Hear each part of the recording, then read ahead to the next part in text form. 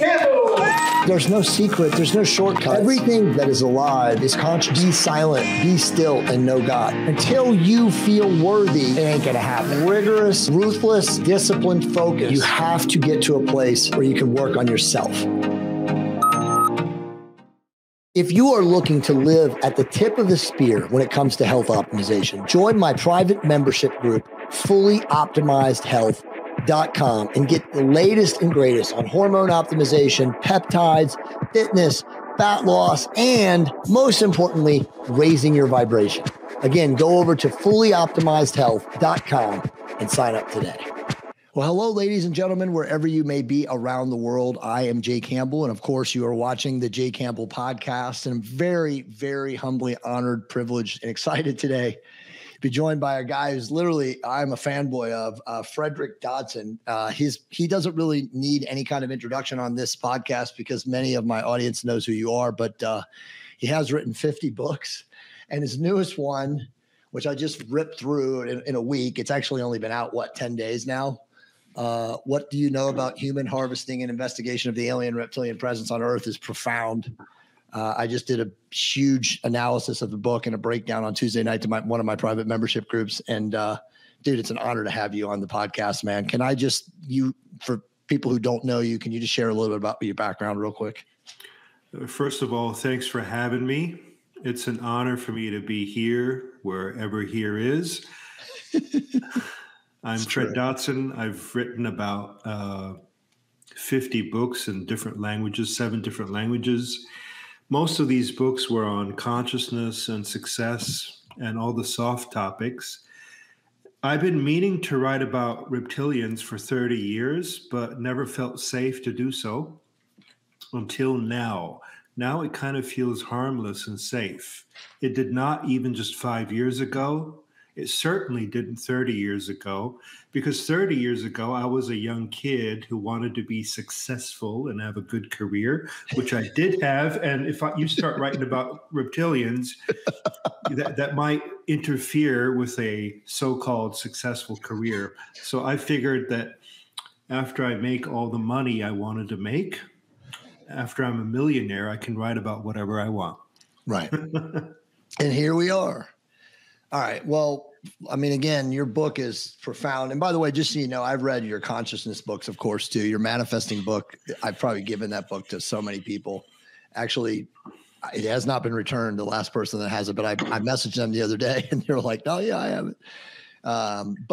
Okay. So as I told you, I know we only have an hour, and I'd love for you to come back after this one because I know this one's going to knock it out of the park, but we're going to just kind of jump back and forth. So the first question is the one I asked you off the air, and you wanted me to ask it for the podcast. And I think it's obviously, super relevant, but in 2018, you wrote a book called The Pleiades and Our Secret Destiny.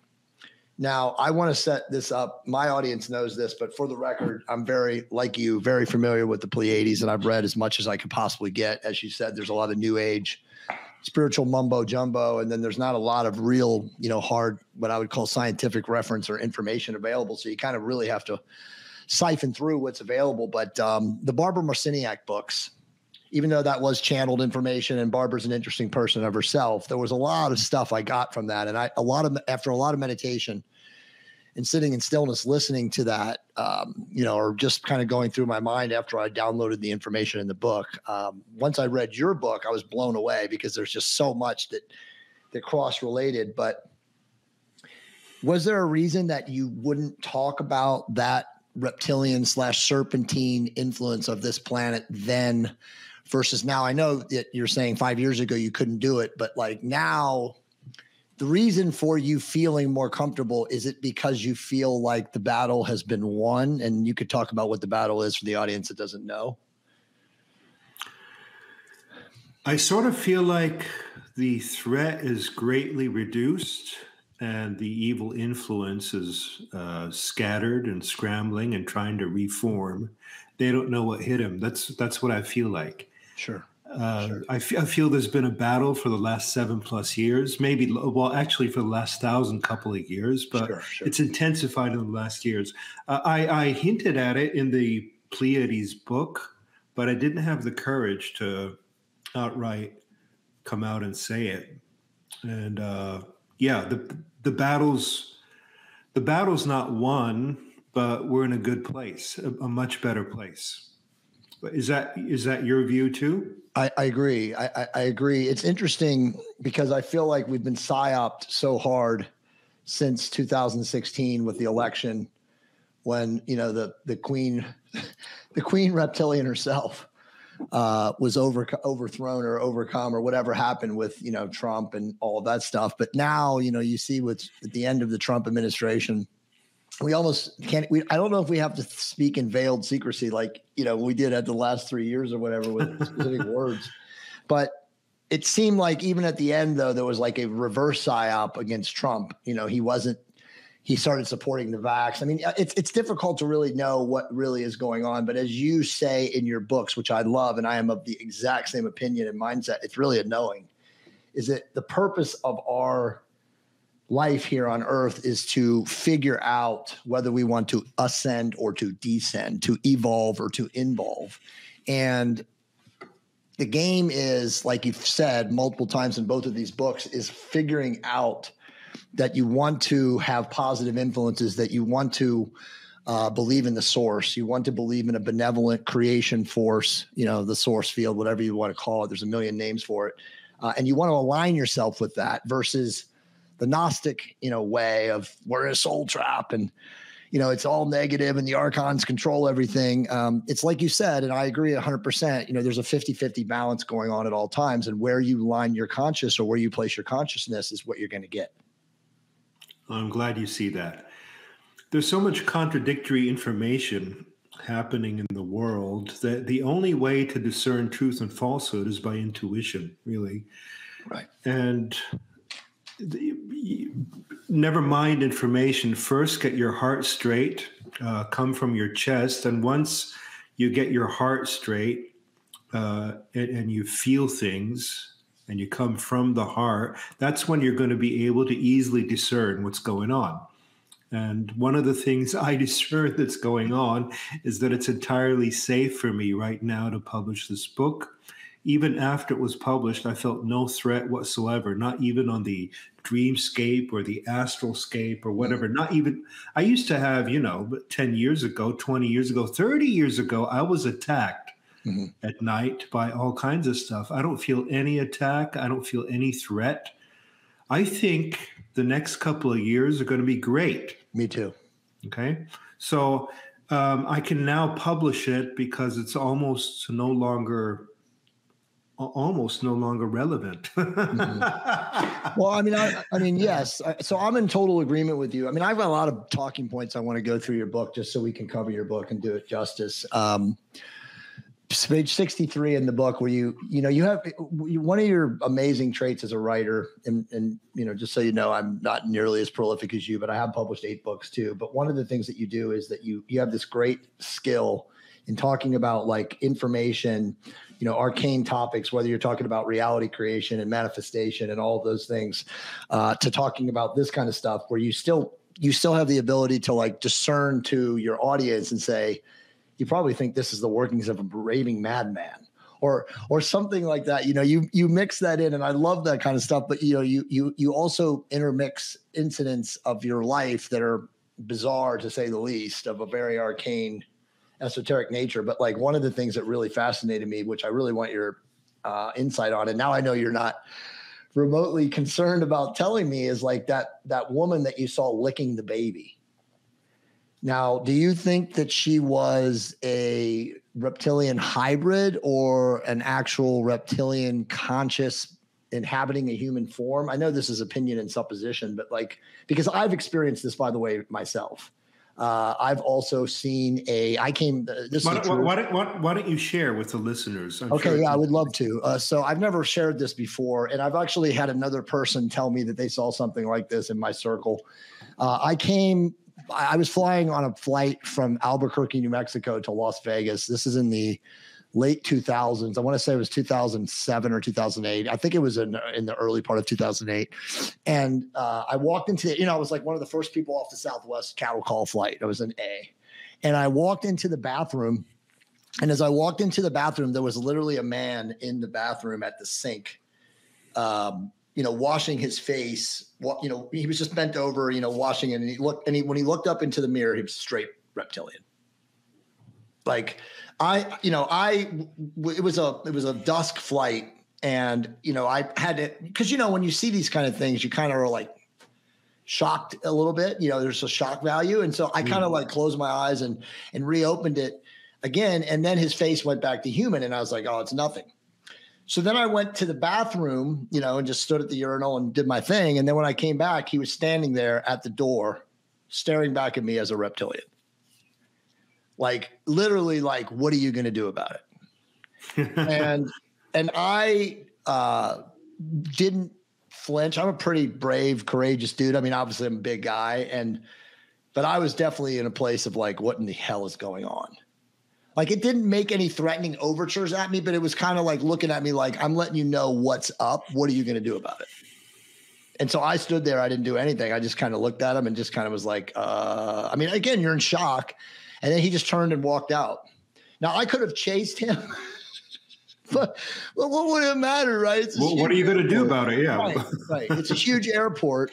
And at that point, actually, as he walked out, all the people started coming in, because it was a big flight. There was probably about 280 people on it. So, about 20 or 30 men were coming in. But so anyway, I've been involved in similar situations. You also had the story of the rotting smell. But like, just your opinion, like, do you have any idea what it was? I think I say in the book, I have no idea what it was. All I know is that there's stuff going on and we need to inquire what's going on. All of us need to work together and take a look at our immediate community, not at the Vatican or the Buckingham Palace, but at our immediate community. What is going on here? Okay. Not at the Pentagon, but right here in our daycare centers, at the playground and wherever. Just look. Right. That's all I'm asking. That's really, is that too much asked? Right. No, for sure. Okay. So all the researchers that you covered in the book, they're all profound stories. I've read all their books. I remember as I emailed you, I told you, we have very similar backgrounds. I'm a little bit older than you, a couple of years, but I read all the same books that you did. And at the same times I was like, how do you go anywhere with this? This isn't coffee conversation.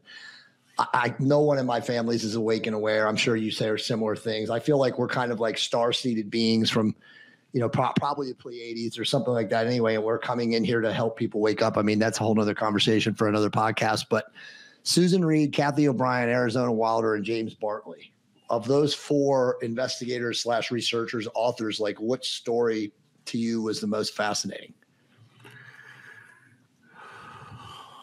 Did you mention the one, Susan Reed? Did you mention her? Susan Reed, yeah. Yeah, that was the most fascinating because it turned out to be true much later, whereas at the time, people thought it's idiotic, because there's this guy, John of God. Everybody loves him. He's on the front cover of Kindred magazine. Yep. He's loved by all the New Agers. John of God is great. And here's this obscure, self-published author with a book with really horrible grammar, saying John of God is a bad guy. He's a reptilian. He does baby farming and all that. Right. And when I read the book, I thought, this is garbage, and I actually threw it away. Okay, and then much later, I see on the news that John of God is arrested. Yeah. I thought, wait a minute. What is he arrested for? Wait a minute. Oh, this guy's connected to Abramovich. Okay, that goes back to Pizzagate. Okay, sure. This guy's connected to Oprah. That goes back to Jeffrey Epstein. Okay, right. and you just connect the dots, and you're like, I need to revisit that book, and I did repurchase that book, and I read the whole thing with a much more interest. Right? A book I dismissed as garbage, I threw it away, suddenly became relevant. And that's going to happen a lot in the future with a lot of authors and people we have dismissed. So it's interesting because you have like this, kind of overarching background narrative of like, again, you're same as me, teenage years, watching V or you were 11 watching V. Nobody in my family was awake enough to understand what was going on in V. I was the same way, dude. I couldn't even eat on the days that V was on. So it's like we share this like overarching connection to this quote unquote serpentine reptilian presence on the planet. That, like you said in the book, the truth, the only thing that's true, Dad. So was it our higher selves that were attempting to override our fear-based ego, which is obviously doing the right thing and keeping us in survival? Because like you said, back then it was not something that you really wanted to bring up to people because who knows how safe you would be. But was it just our higher selves just like homing in on like what was important even then, even though we were ignoring it? Oh, that's what I say in the book. That's what I think. Yeah, it has to be. It's something that really interested me, but I kept ignoring it, reading it in private, all these books in private, but no, it has nothing to do with my profession, nothing to do with my life's work. It's just totally the only thing I care about as a kid, but nothing to do at all with anything. Dude, I was the exact same way, man. I mean, I remember reading David Icke's book when I was 25 or 26, and dude, my head was exploding. I mean, I still have that book here. And I go back through it every now and then. And yeah, he's got a little bit of a bent. He's a little bit anti-negative. It's amazing and credit to him now. I don't know if you've read any like last 2 or 3 of his books, but his books are all about love now. They're all about unconditional love. It's actually unreal. Like he's had this dramatic shift. A lot of people, tell me that they're like, oh, you got to start reading his books. Cause I just gave up on him. I was like, he's way too negative. I actually have a theory. This is just my pet theory and I can't prove this, but I almost feel like he's actually a positive reptilian and that he was the first guy to come out and talk about this because he was like, it was coordinated, with the let's just call it like you call it the Galactic Alliance or the Galactic Federation. There's so many different names. There's obviously people on Twitter that, that are channeling Pleiadian beings. I know you know who they are. I don't have to mention them here, but it's always been in my mind too, the same thing that you have in this book. And that is that the star cluster, the 7 sisters, whatever you want to call it, of Pleiadians are the benefactors of humanity, maybe the actual seeders. You call them the creator force. If you're familiar with the works of Ramtha, which I'm sure you are, I don't know if there's anything you've missed to write 50 books, but he talked about the creators like you speak about them, which they were just a higher force, not as high as source, but a benevolent force that was creating and seeding consciousness and seeding planets and seeding physical bodies and whatnot. And they're not. They're the Elohim, so to speak. They're not source. And so the Bible has confused so many people because the way it was written, and obviously it's been transcribed and transmogrified and co-opted and corrupted and edited over these decades and centuries and millennia. But there was always just a misunderstanding of who God was from a creation aspect, the source, versus the Elohim. And then there was, of course, Yahweh and Jehovah, which were probably, Fred, the actual serpent beings.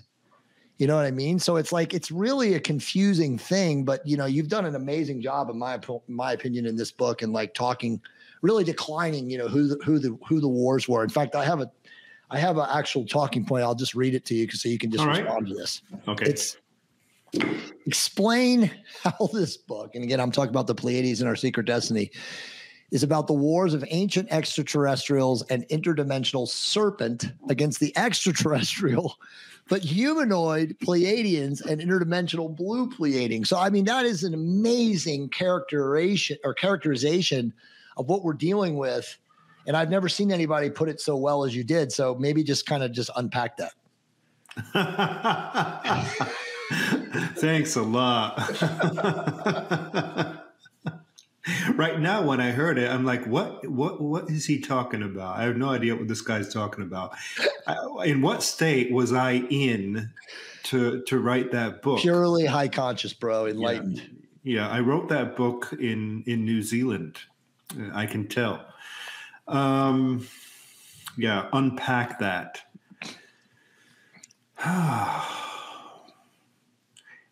People always try to define who's who and who's on which side. And is that a positive reptilian, a negative reptilian, positive Pleiadian? I don't know. Honestly, I don't know. What I do know for sure, we need to stick to, if things get too confusing, we need to stick to the heart. Yes. and to feel things from the chest. And I know for sure that the Pleiades have been a positive force and influence, and that these blue beings that I met were a positive force and influence. And people are like, yeah, but Fred, they could be deceiving you. And that's not how reality works at all. Right. Okay. It's like you see an infant or a really cute cat. This cute cat could be deceiving you. This infant could be deceiving you. That is not how things work. Right.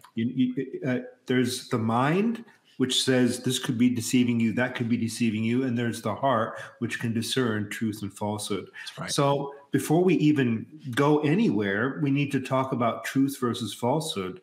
If we had training on that for all people on earth, what a beautiful world it would be. That's right. Are you currently suffering from a testosterone deficiency? Are you already using therapeutic testosterone? If you are, go to totdecoded.com/10-questions and find out the top 10 questions you need to be asking your doctor about therapeutic testosterone. These are critical questions to ask your doctor. If they can't answer them, you need to find another doctor.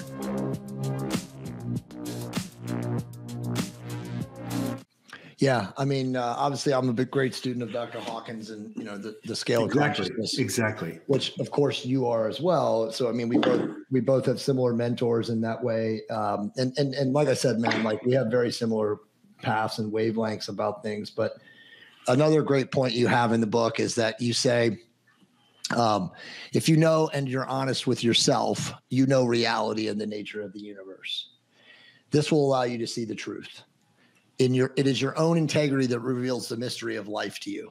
I can't disagree with that. I mean, I can't agree with anything more strongly than that statement. I mean, that's exactly, and that's to echo what you just said. Like when people talk about negative beings or soul traps, or it's all negative, and the goal is to break out. That's completely not true, because as you said, that your life is the result of either positive influences or negative influences. If things are going well for you and you are manifesting a better world, serving creation, doing all these amazing things, then clearly you're following the right path. Just as the opposite is also true. Yeah, you need to look at a person's life as it is. You need to visit the person at their place. I mean, people would be so surprised. You got all these, that's the problem with online and with Zoom and with social media. Okay. Right. You got all these influences of people. If you were to visit them at home, you would be so surprised at some of their real lives, what they smell like and look like. And sometimes you wouldn't like it and you'd be shocked. You'd be like, I've been following this person, okay, for 20 plus years, but the reality is much different than the impression they made. And that's really the problem with this whole online thing. And that's why we need to take back our real life. We need to take back real life meetups to some extent. We need to meet people in real. Before the show ends, or when we're off air, I'll talk to you about that, because I want to set that up with you, and even to not just come to one of your lectures or your presentations or the things you do. I know you only do stuff once a year now, but I'm the same way. I'm actually having my first ever live event in 2 weeks from this coming weekend here in Tampa. Oh, that's awesome. Yeah, exactly. And I mean, obviously, that was whole part of the play of 2020 to move everything online. And so they could continue with this holographic reality. Right. Just realizing that's what they want. They want everything off. They don't want people to meet, because when people meet, they exchange energy and they become more powerful. That's exactly right. Human energy field manipulation. Yep. 100%. So a couple other questions I had from the Reptilian book, which I think are really good. And you really put this together in ways that I have never seen anybody. And I do also have a personal story about this. So I went to Morelia, Mexico 2 years ago for a wedding. My wife's mother is from 𝘼𝙗𝙤𝙪𝙩, way down south. And so she's like half Anglo, half Mexican. And we went down to this like old school, authentic Mexican wedding. And dude, in this town in Morelia, Mexico, they have these Gothic, I would call like cathedrals that were supposedly built in the 15th century. And Frederick, if you would see one of these things, like first off, you're in this like, very decrepit town in the middle of central Mexico. And it's like, you see this architecture and you're like, I mean, it's staggering when you see it. You're like, what in the hell is going on. Uh-huh. And then you're looking around at all of the people, the indigenous, and it's, you know, a mix of Mexican indigenous, which are like Indians. And then there's like, you know, the Mexicans that were actually from like, you know, Northwest Mazatlan and stuff like that. So it's a mix of people and culture. But this was in the middle of 2021, when you remember when the COVID debacle was going on and everyone was wearing masks. But literally this town seemed to me, and I said this to my wife at the time, you know, and again, I have no problem saying this just like you now, there's no fear of reprisal or anything like that. But I literally told my wife as I was looking around, watching these people walk around, that they were under mind control. That I said there was something going on underneath this giant Catholic, you know, cathedral, whatever this is, and that it's reptilian in nature, you know, mind control in nature, you know, again, the whole parasitic energy source. And then again, you know, lining up with your books and reading your books, you talk about what's going on underneath all the churches. And that just searching a little bit on Google, it's not even blocked. It's not covered up. Like almost every massive church or religious, you know, building on this planet has tunnels underneath it. So the question that I have for you is, are these just the, you know, quote unquote inner earth zones where the serpent race, you know, is inhabiting, and then they come up to the church to feed or get intelligence, or, I mean, or is it just ways for them to operate in secret from church to church? And then the other question on that is, and this is even a bigger question, is, did they create all of the Abrahamic religions? I gotta put you on the spot, my bro. I feel sorry for the listeners. They don't even know what's going on if you haven't read my book. Tunnels under churches is one of the talking points of the book. Okay. So the question is there a subterranean presence? My definite answer to that is yes, there is 100%. A subterranean presence. It is physical and spiritual. And I write about it in my book, Levels of Heaven and Hell, by the way. And is that connected to the tunnels? Yes, most certainly. I wrote an article once called Trade with Subterranean People in the Middle Ages, where I go into detail on ancient documents that report of the church doing business with subterranean beings, transporting goods and even trafficking people through tunnels into the inside of the earth. All of that is historic. So there are civilizations inside Earth. I don't care how outrageous it sounds. It's just so. People need to look what's going on right below their feet. Including military underground bases, including the entire subterranean world. And what was the other question? Oh, are the Abrahamic religions created by reptilians as a plot or conspiracy to enslave people? My personal view on that is no. The Abrahamic religions are positively intended originally and diverted by the bad guys. So there's a lot of stuff that happens on Earth that's positively intended, and then it's diverted. Nearly every positive movement is eventually diverted. Hijacked, yeah. You know, hijacked. First you get women's rights, and then that's a positive thing, and then it's diverted into man-hating feminism. Or you get Jesus, right, teaching healing and empowerment, and then it's somehow diverted to a weird Sunday ritual where you eat a little flake and sip a little wine, which has absolutely nothing to do with what Jesus did. Nothing whatsoever, right? So the intention is obviously positive, and the energy is so high that they can't change it, but they can divert it. There's rules in the universe where you're not allowed to. Certain things are not allowed, so they're allowed to divert it, but they can't really change it. And if you look at the scriptures themselves of all these religions, even of Buddhism and the Eastern ones, they're different from the actual practice. So that it again calls for discernment. Does that answer your two questions? And my question is, what's your view on those two questions? I agree 100%. It's interesting because, yes, so it all goes back to having a pure heart to discern, right? And we gain a pure heart by meditation and introspection and going within. And so few people today, Frederick, are able to go within. They're so riddled with anxiety. They're so addicted to their screens. You know, the drunk monkey mind is constantly it's just nonstop chatter, and they just cannot attain stillness. And, you know, I always tell people, like, it's not about sitting in the lotus position and, you know, going into 2 hours of deep meditation. I mean, if you can, that's amazing. But, you know, it's just being able to become introspective, contemplative, sitting in nature. I mean, obviously just sitting in nature is amazing. I mean, I learned, you know, from the Barbara Marciniak books probably 10 years ago that if one just goes into nature with no technology and nothing, no intention other than just to listen and observe, that the birds singing and chirping and doing their thing will actually change their tonality. Because again, as you know, we're all one, we're all connected, to calm your central nervous system.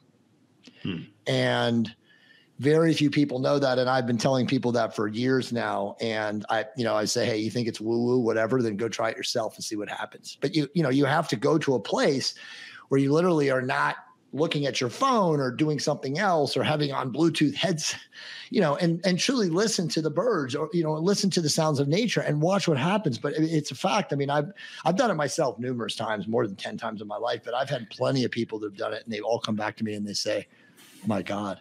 It's interesting. It's interesting you say, Sue, because one of the major reasons we are moving right as we speak, we're packing up, stuff is being packed, is because we miss the sound of birds. Yeah.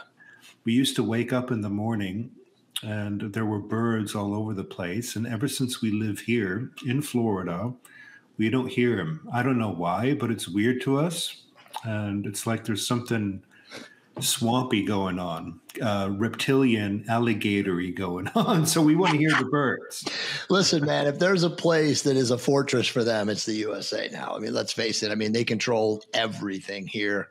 It was very difficult for me to come back from Mexico. Mexico is not without its problems. There's massive corruption there in the government. But, man, the air is clearer. There's no spraying in the skies. All the food in Mexico is farm to table. It's all organic. You don't taste any chemicals. The United States is like right now, I would say, you know, just as you said in the book, Atlantis fell. It's almost like Atlantis, obviously the new Atlantis was designed in the same way, to become this gigantic technocratic, obviously it's a global power, obviously as a military arm, but this giant technocratic society that's controlled by, technological overlords.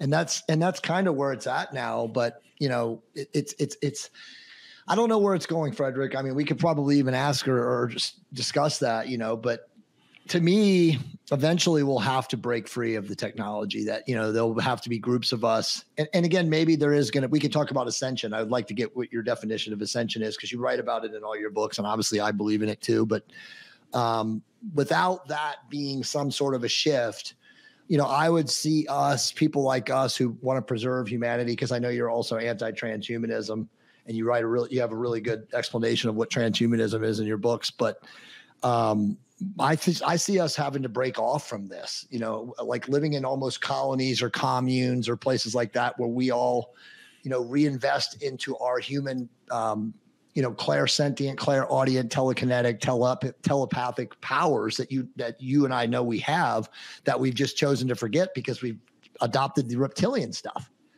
And if we just eventually break completely free of it, which I think we have to, if they do create a social credit system and take people like me and you and say, oh no, you guys are persona non grata. You can't receive money anymore. I mean, I'm not saying that will happen, but that's what they keep trying to instill. Maybe we will have to break off and create our own societies, and maybe really, really, truly rebuild a Lemuria. Yeah, if that happens, I'm going to pull the plug. Yeah. I prefer it not to happen. I prefer to believe that there's enough people awake I prefer to believe there's a pushback. There has been a pushback, actually, massive pushback. If we hadn't pushed back, we'd be on our next dose of COVID and vaccines right now. Okay, Right. had we not pushed back, there's been endless lawsuits that we've won. Yep. So good things are happening, but you know how people tend to get complacent. And I guarantee you, if we get apathetic and complacent again, they'll be right back. They're like they're subterranean. They go into hiding for a while, and they're like, okay, people are complacent again. Let's go back up and give it another try, give it another go. You know, the New World Order, the whole social credit system. That's what they want. And we're more powerful than them, infinitely more powerful than them. Totally. It is through our own complacency that these things are going to happen. Do we have to give up tech? I don't know. I think there's a better technology. I think this technology we have is set up to surveil and data mine and control. Totally. 100% agreement. I mean, all you have to do is work with very high level technology people, which I'm blessed to connect with, and they can show you how everything goes back to one node. You know, even like guys like you and me, you know, in our worlds now and stuff like that. Like if the payment processors decide that they're not going to pay Frederick and Jay anymore, you know, there's alternative people out there, right? But like when you really look into those guys, they all still go back to this. Yeah, exactly. They got one payment node, right? So you're right. I mean, all we can do is manifest a better reality and continue to lead by example and project this kind of information into the ether now, because as you said, it seems a lot safer. I mean, I truly feel that there is not going to be repercussion or reprisal for me to put this, you know, this message out there. Clearly you felt the same by putting the book out there. More and more people are waking up to this sort of information. I mean, as I said in my private group on Tuesday night, and I put a message on Monday that I was going to be breaking down your book with another person who's also read it, who's a mentee of mine. And we broke this down in literally, it was a 3-hour call. And there were 70 people that were watching it live. And now, you know, a couple hundred have watched it. And every single person's been positive. There's been a couple of people in my group that are new agers, and they're like, it's love and light. You can't talk about the reptilians. You know what I mean? And we were like, okay, well, you know, that's where you're going to be consciously. That's your conscious. But, you know, that leads me to a statement that you make that I posted, you know, as a talking point. And it's that I'm looking for it right now about fear. You have a quote that the only humans that the reptilians have power over are the humans that are terrified. Yeah. People, new agers do say that if I post stuff like this or write stuff like this, I'm fear-based. and the word fear-based triggers me now, okay? Fear is fear-based. I said, I'm not afraid. Look at me. Look at my eyes. Do I look afraid to you? Right. I'm writing about reptilians. But I'm not afraid to write about them. I'm not afraid to put out in fact, not putting it out, the times I didn't put out the information, that's when I was afraid. Yeah. And truthfully, excuse me, the fear-based is like a reverse psyop. Like it really is. Like they want you to say that, or they're trained. When I say they, meaning, you know, the call them the parasitic energy, but like they entrain the people, as you say, in both of your books and both of these books, and I'm sure in many others that I haven't read of yours. It's part of the system of like thinking that, as you say, that the greatest weakness that we have as humans is that we feel like we're powerless. And we have such great power, but only when we intuit that we know who we are, that, you know, that again, we can become as gods. I mean, again, you know, the lower, you know, creator gods, you know, you talk about we're like one consciousness level lower than the Pleiades, and Pleiades came down one level than Sirius. And it's like, you know, you have the whole diagram that was shown to you when they came to you. And you feel that that's kind of like the ascensional model. I agree. It's interesting, but people have to go, like you said, you got to come from the center. And when you're not in fear, you're not going to come back at people with negative thoughts. You know, you're not going to come at, you know, like you and I, we publish content, we're creators or whatever. And, you know, people from the public that don't know us will say something crazy or negative. And, you know, in the early parts, I'm sure, of our career, we would want to go back to them and say, oh, well, you know, respond to it or whatever. But, you know, you eventually get to a place of like, you know, non-judgment or non-duality. And you just kind of like, that's cool. You know, your opinion's your opinion or whatever. But the truth is that people are nothing more than, and you know this, but people are nothing more, all of us are nothing more than a projection of how we feel about ourselves inside. And so when we go back out negative, it's because we're in fear. Right. We don't need to back out. We don't need to back off. What would really help everyone is if we have a much closer look at every single thing. We turn every stone in our communities, in our society, and find that there's so much going on that we did not choose, did not decide. This is essentially, the whole reptilian book goes back to reality creation, which right. is what I actually teach, us deciding what happens in our reality. Okay? There's so many things that no human being, that's why I wrote the book, no human being would ever decide. I know so many people, 99.9% of the people I've met, and I've met tens of thousands, are good people. Right. So if all these people are good, who's doing all the bad stuff? Mm-hmm. Mm-hmm. Yeah. It's not you. It's not me. Yeah. It's, you know. I mean, it's an interesting question. That's actually that statement leads up to a good question for you, just to kind of unpack it for both of us. Really, is from a reptilian. So, what is a reptilian in the connotation of religious doctrine, right? Like, because you mentioned this, and obviously I'm familiar with this, but you know, obviously the Christians, even the Jews and the the Muslims, you know, they understand fallen angel concept. But is that really the easiest way to try to explain it to people, that, you know, what people perceive as demons or discarnated entities are truly actually the reptilian beings? Excuse me. I equate the two in my book, like fallen angels, reptilians, entities. But all of these are labels to try to describe something, an evil influence. Mm-hmm. I've seen them with scales. I've seen entities of different types. I think they're reptilians, but again, it's what's the evil influence? If humans are mostly well-intended and just want to know who they are and how to get by and what's going on and where they're from, excuse me. That's okay. That's all we want to know. Okay. So what's the evil influence? And if you look at the topic for a long time, you do find kind of a fallen angel reptilian vibe. Now, I don't know if that's influenced through all the mythology that I've read. I've spent my life reading mythology and religion. Me too. You know, and I could say, well, I'm biased, but basically, all the ancients said the same thing. It's only in the last 100 years that we've strayed away from all that and are like, oh, fallen angels don't exist, reptilians don't exist, none of this exists. Here's what exists: Pfizer exists. Scientism, yeah, the cult of scientism, yeah.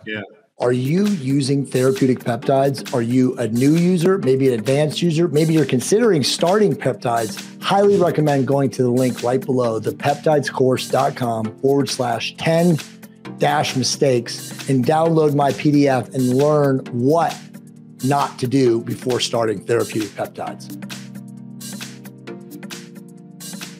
Yeah. So this is nothing new. The reptilian stuff is nothing new. It's only in the last 100 years that we've been told that this is the science, and the science is the universe is pointless. Everything's a coincidence, which is total garbage, you know, basically.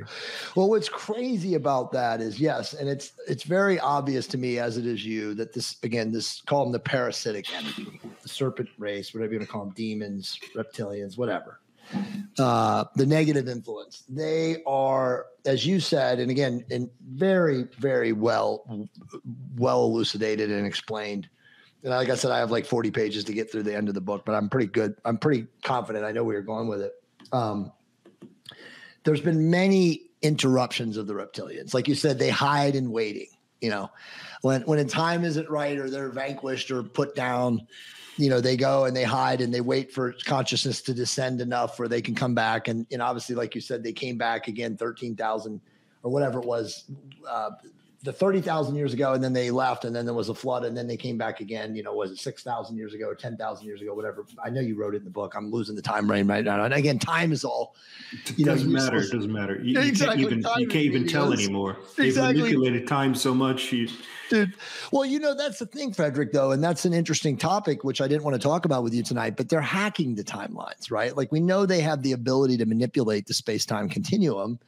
So it's like time is like, it doesn't exist outside of the third density or third dimension anyway. But bottom line is they're moving things around. They're moving in and out. They travel through wormholes, portholes, spirals, whatever. But what's weird is that they have, getting back to what you were saying, they have started to delete history. As you know, young children now today don't even learn anything about World War II. They don't learn anything about World War I. There's nothing even about Vietnam. Like everything just picks up now, I think, like 2000. Like if you're a kid now in school, history is going back to 2000. I'm not kidding you. I have a 15 and 13-year-old daughter. They learn nothing. Some people don't even know about 9/11. Right. So they're eradicating history for a purpose.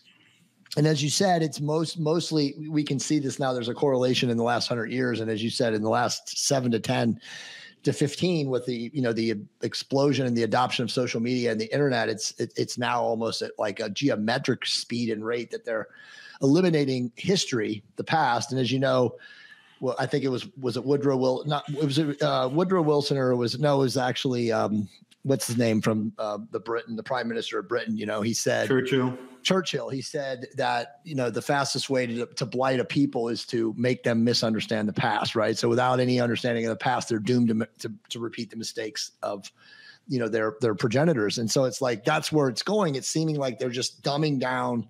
They're creating a slave race, which is, I think, what they've always done, as you've elucidated in your books. And here we are now again at the beginning of 2020, almost 2024. And we're going into this, like, there's two options, right? Like there's the singularity, which is, as you know, the man-machine merge, the transhumanist movement, which is the Ray Kurzweils and the Peter Diamandis and all of these, whatever you want to call them, not our friends.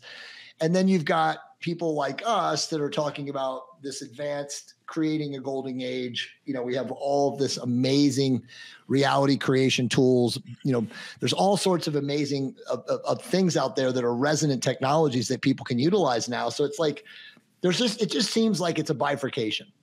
Yeah. The great divergence. The great divergence, if you want to call it that. But it's like, it seems like there's still a chance that one of the two could become the most dominant pathways. And again, if we, listen to our friend here, he talks about 80% vibrating below the line of integrity, and that, all it has to happen is that we get 15 to 20% people vibrating at 300 or higher consciousness level, and you end the matrix, you end all of this dissonance. But I don't know. I feel like, there's still a balance, or we're still hanging in the balance as to where we go. I mean, do you kind of have a feeling? I mean, I know you already said that you see the next 2 to 3 years being amazing. So do I. For me, but not for people in general, just for me. Okay. Well, that's what I mean. But I mean, like, do you see a possibility where we can overthrow the matrix? Or, to the point of your books, is it never designed to overthrow the matrix, because all this place is a school for souls, and the game is, the way out is within, and it's an individual game? Well, it's a great question. Everybody should be asking and talking about. Even if we don't have an answer right now, that is a fantastic question. All you need to do is go outside and take a walk to realize that we're not doing that well, that there is an agenda to tire people, to wear them out, because people, especially here in America, look worn out. Right. Tired, like they've been over-medicated, fed poison. So you realize there's a really good chance that the New World Order is going to succeed, and that we're all going to be enslaved. And there's also a really good chance that we're going to make it. We're going to overcome. And that's why we do the work we do, because we care, both you and me, we care, and we'd like to see the other option, the better world. And the best way to do that is by working on myself. I can't necessarily force others to be better, but I can set an example. Now, if I go for a walk, I can set an example of somebody who looks healthy, who's got his stuff together. You know, I'm pretty self-sufficient, pretty prosperous, pretty healthy, pretty clear. And that's the example I want to set. And that inspires people to see, oh, look what's possible. It's possible to be like Fred, you know, or we can watch movies from the 1970s where everybody was skinnier, just as an example. Yeah. Right. Yeah. I mean, so obvious what the agenda is. And then there's a counter agenda. We are that counter agenda. So do you think, last couple of questions, because I want to be respectful of your time. Do you think, Thank you. and you know me, I'm going to come from out in left field, but do you think that you and I are Pleiadian consciousness beings and we are now awakening to our true purpose and mission? Because again, in the Barbara Marciniak book, she says that, and you say this, by the way, too, and this is why I've kind of I had to ask this question to you just to pop you at the end. You very, very often mention that, like, if you're reading this book, you're one of us. She did the same thing in her books. She said, if you're reading this book, you're part of the family of light. And then she goes on and through a couple of the other books to say that, in fact, you're probably of Pleiadian consciousness yourself. So do you think that beings like us have just, you know, again, chosen to incarnate in here maybe many times, but our mission is to awaken others, not through proselytizing and preaching and, you know, standing out on the corner and giving sermons, but by doing, by setting an example. Yeah. By setting an example. Yeah. Which is much more powerful than telling people what to do. Just being the thing, you know, being it, showing it. Embody the thing instead of preaching it. Because if you embody it, that's how kids learn. And I have to see all these humans as kids because they are kids in consciousness. Are we Pleiadian? We might very well be Pleiadian. We are definitely, I mean, if you read a book like this, you can't possibly understand, perceive, or even attract the book into your life if it's not already within you. It takes one to know one. So anybody who's read a book of mine, I like to hang out with because I know they have some of that within themselves as well. That's to me, that's obvious. Are we higher consciousness? I guess I need to admit that yes, we are. And, you know, something I've denied for a long time. I've always said to people, no, I'm just a normal kid trying to make sense of things. I'm just a kid born in Indiana. I'm nothing special. But maybe that's not true. Maybe we are imbued with a mission. Are you an Indiana fan or a Kentucky fan? Because depending on your answer. I was born in northern Kentucky too. I'm from Indiana and I'm a fan of neither. You're like, bro, I'm not a sports ball guy. No, I mean, it's interesting that you say that though, because I mean, I'm again very similar. You have to lead by example. I father the same way. You know, I'm not another great comment you have in the book, and I think it was in this one, was that you talk about, you know, the controlling father, the controlling parent is part of the reptilian consciousness. And the loving, leading by example, you know, open, coming from the heart center parent is the Pleiadian. I mean, and for lack of a better term, the loving consciousness, but really Pleiadian. You know, so it's interesting because, you know, we always are talking about, or we're taught by, and I got one last question for you, then I'll let you go. Well, we need to start seeing things as reptilian culture versus Pleiadian culture. Yes. Or, you know, it's a culture. Well, so that's what I was going to say. So it's like the reptilian, and we know this from just science, right? We have a reptilian brain, and then we have the mammalian aquatic heart center, you know, the parts of our body. So it's like we really are seeded with both. And the question, and again, this is in the Barbara Marciniak books, and who knows what the answer is, but it seems like, Fred, that there were Pleiadian reptilians and Pleiadian humans. And so there's a mix, again, of, the whole aspect of duality. There's always good with evil and evil or light with dark.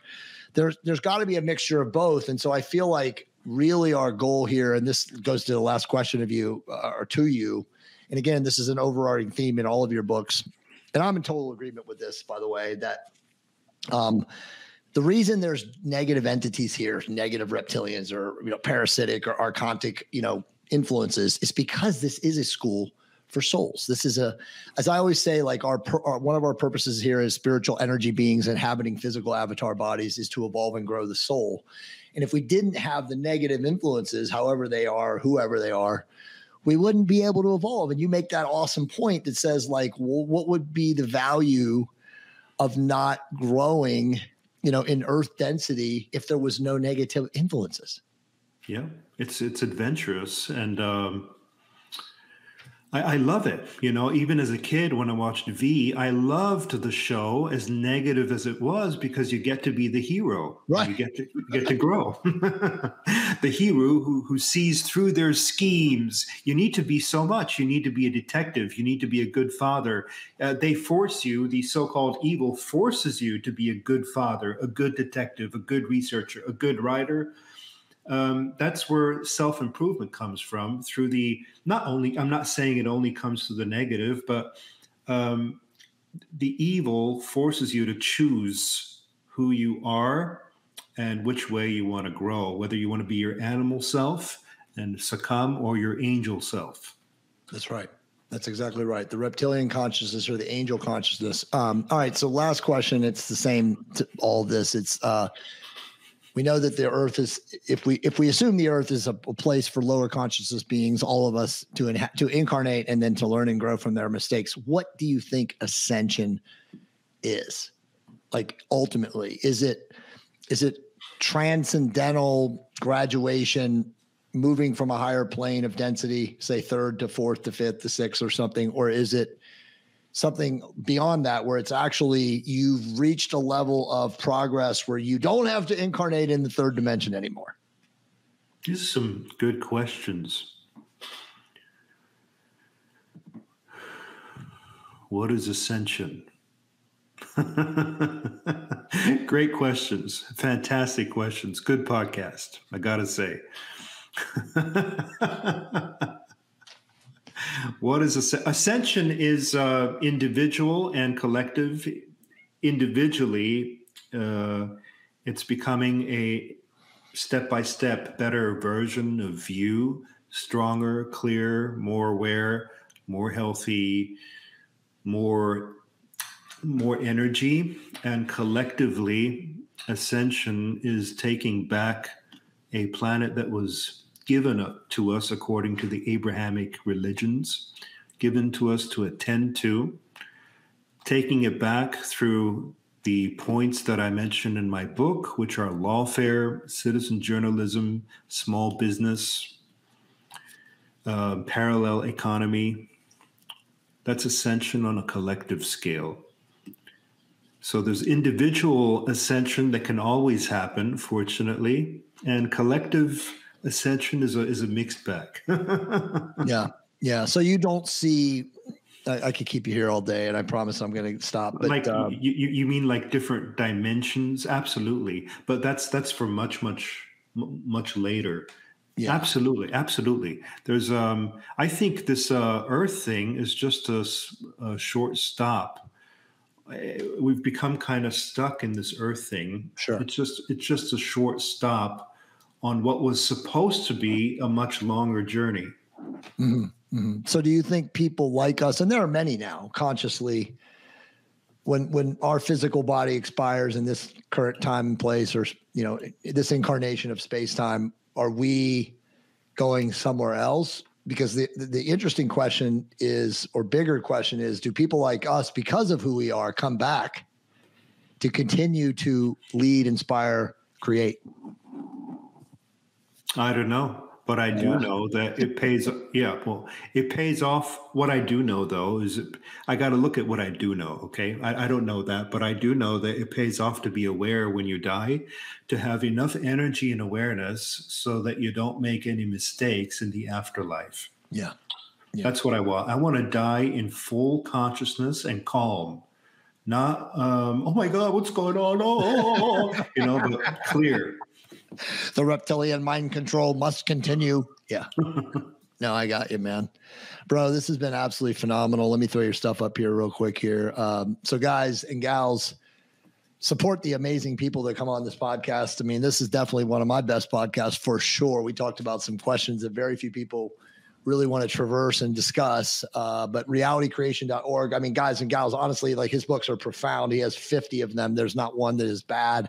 As I tell people, you're like one of the great scholars of all of humanity. I don't want to rank you in any timeline or whatever that. And again, you're awake and aware. And a lot of scholars are, or quote unquote academics are not. And you're definitely one of those people. And then also, you can follow him on Twitter, which is really weird, which proves why social media is bad, that they were blocking me and you from finding each other on Twitter, which is absolutely insane, because I had absolutely no idea that you're on Twitter. And I've been putting out resident messages on Twitter for like 3 or 4 years and completely shadow banned, suppressed, just like you.